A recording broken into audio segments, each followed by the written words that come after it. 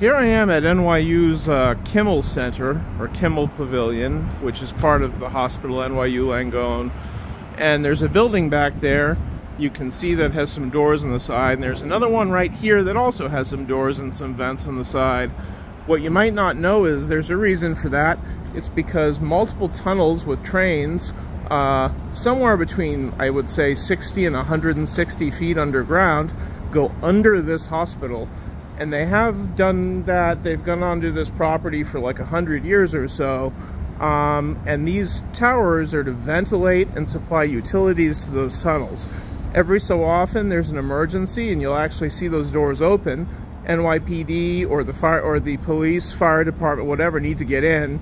So anyway, just kind of an interesting fact. If you look it up, you can find specifications and drawings and you can kind of study it, but it's an interesting thing.